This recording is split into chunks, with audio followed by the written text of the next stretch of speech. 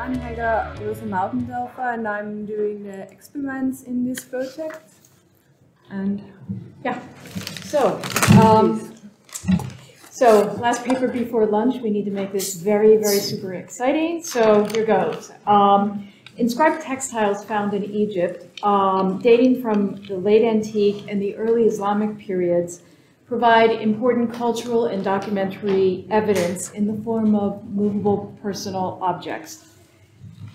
After the Arab conquest of Egypt, markings on cloth expanded official control of the textile industry. Tiraz originally referred to a type of embroidered band, but over time the term evolved to become a more generic designation for messages on cloth. And among the artifacts recovered from Upper and Middle Egypt burials, a small but important group of textiles demonstrates the intersections of religious cultures in post-conquest Egypt. So in this presentation, we'll show how interdisciplinary research methods are necessary to interpret these complex artifacts that represent a synthesis of both late antique and Arab cultures to create a distinctive form of Christian Tiraz as a means to convey prayers and blessings. In the late 19th and early 20th centuries, as we know, hundreds of these so-called Coptic textiles flowed into collections around the world through the antiquities market, totally divorced from their context. So subsequently, the information content on these is generally pretty low. So what we were going for is trying to maximize the information content that we could start with to get to significance, to bring this material to the attention of scholarship. So today we've gathered data for more than 200 Greek and Coptic inscribed textiles in over 40 collections, and there are certainly more to be found. The University of Michigan collection is especially noteworthy because it was created as a textile analog to the Papyrus Museum there. And note that this study excludes inscriptions that were written or painted on cloth. What we're trying to understand is the interaction between the medium and the content when rendered in cloth.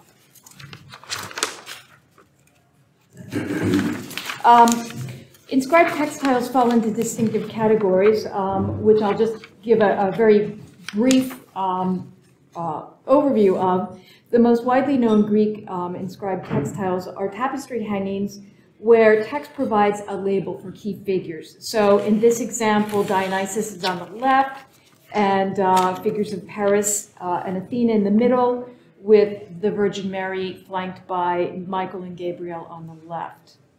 On the right, rather. And dating for this evidence is presented at the bottom of the slide.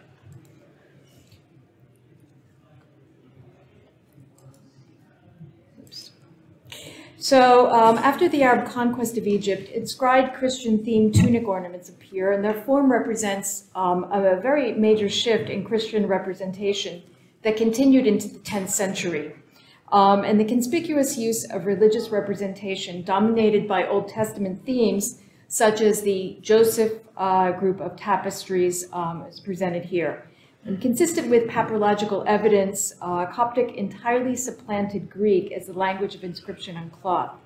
And the interaction with Islamic culture is evident by the choice of Indian lac as the red dye stuff. And this particular dye stuff is never seen in textiles pre-conquest.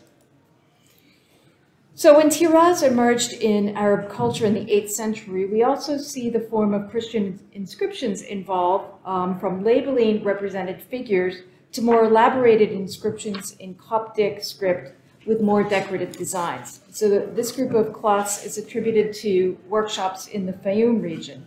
But few cloths with elaborated Coptic inscriptions have been carbon dated. Now, given the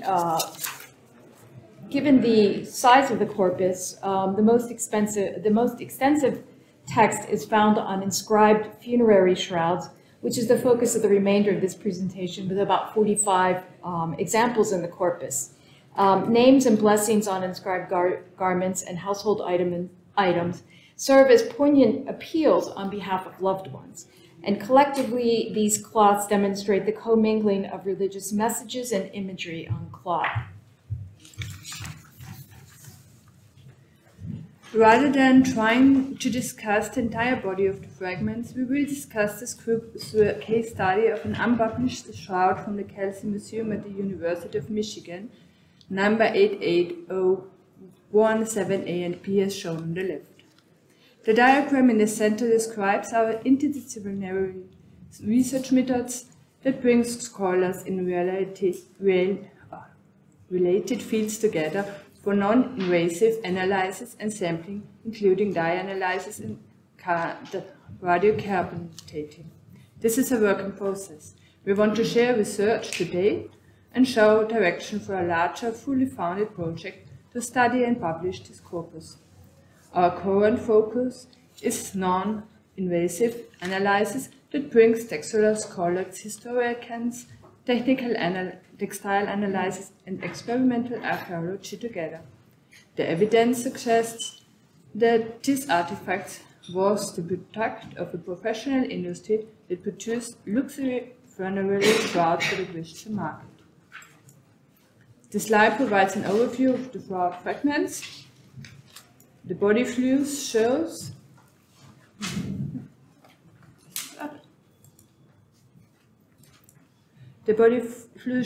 that the cloth was used as in funerary wreaths. The surviving fragment, the two ends of a shroud, both selvages survived, with a width of 150 centimeters and 80 centimeters high, and the center of the section is lost.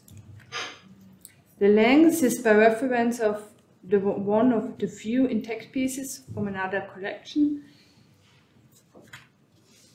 The center wrapping section was probably a plain reef.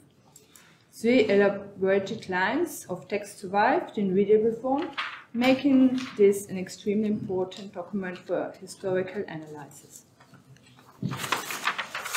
So the text is written in a Fayumic Sahidic dialect of Coptic. The B fragment contains a personal prayer and benediction, which is shown by the green line that begins on the left side and continues to about 3/4 of the way to the right. And this text is shown above in 2 sections along with the Coptic reading. And so the translation is, Lord Jesus Christ, our true God, bless, help, and protect the life of our servant Sicinios, the priest, son of your servant, the deacon Humisi, the carpenter. Amen, it shall be. And the text is readable, but there are several errors in the inscription. For example, as shown in the red box, the letter rho is reversed. So the A fragment is shown above the B piece on this slide, and the text in the 2 lines that appear above, showing the particular sections of the psalm, this is Psalm 22, starts on the right side of line 1, so right here on the right side of line 1 of the B fragment, and continues with 2 lines on the A fragment, progressing upward. And the psalm begins with the message, the Lord tends me as a shepherd. So the embellished letter forms are interesting and unusual within the corpus of similar fragments, which may show the influence of Arabic aesthetic, or more likely it's carried over from the Coptic manuscript tradition, which uses similar colors and letter forms.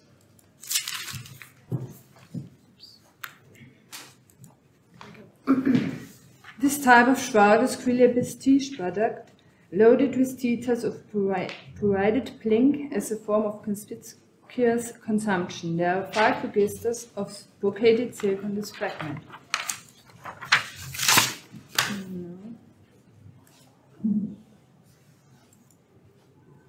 This image has been edited to make the white silk more visible. The magnified image of the silk brocading wefts is shown on the left, and the higher magnification image on the right shows that the construction of the brocading wefts is unusual.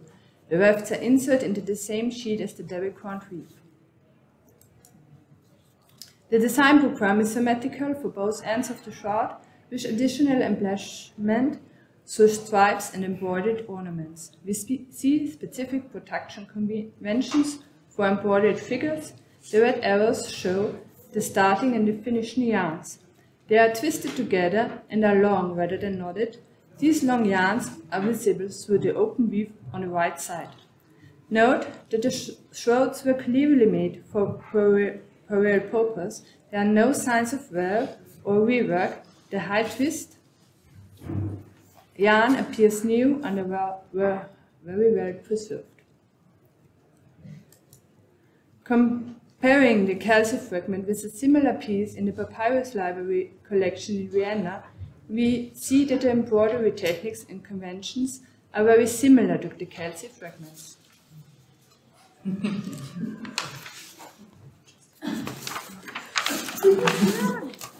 Where's this coming from? It's an automatic voice I see. production.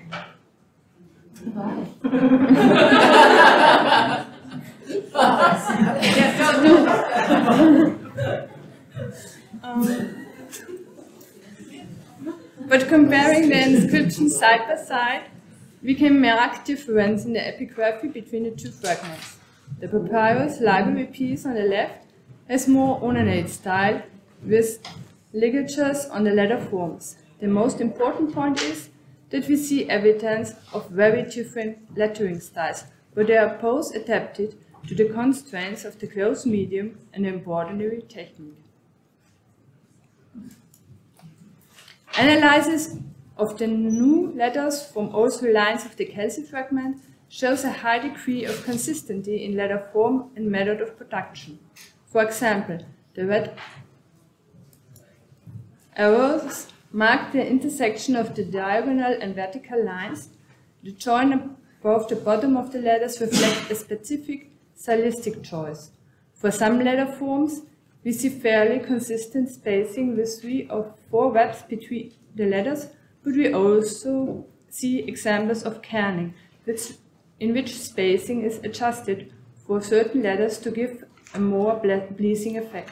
This analysis indicates that the letter spacing was planned in advance of the production. We also see individual differences in the top member of the tau, caused by the starting and the ending point of the embroidery. The red arrows show the tip caused by improper alignment of the stitches that would not be seen if written with a stylus. In summary, our analysis shows that 3 factors must be considered when analyzing textual inscriptions. Letter forms are adapted to the medium and the production method. We see a clear standardization of letters with consistent stylistic forms, and the production method also influenced letter forms as shown by the variations on the tau.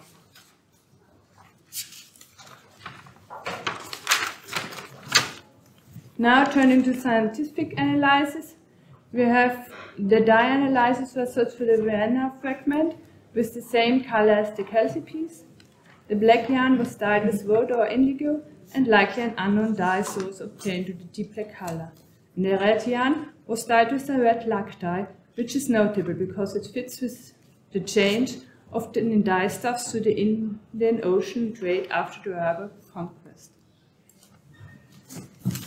So to tie together the elements of this case study, from a historical perspective, we see the centuries-long practice of text as labels for representations was transformed into text-dominant textile artifacts embellished with decorations.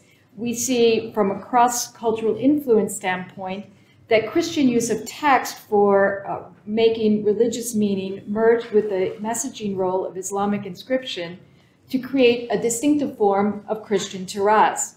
The inscribed prayers and blessings on cloth invoke God's protection as a projection and a defense of religious identity for a culture that was under external pressure. The technical analysis shows very clearly the details of construction indicate that a professional industry existed to produce funerary shrouds for the Christian market.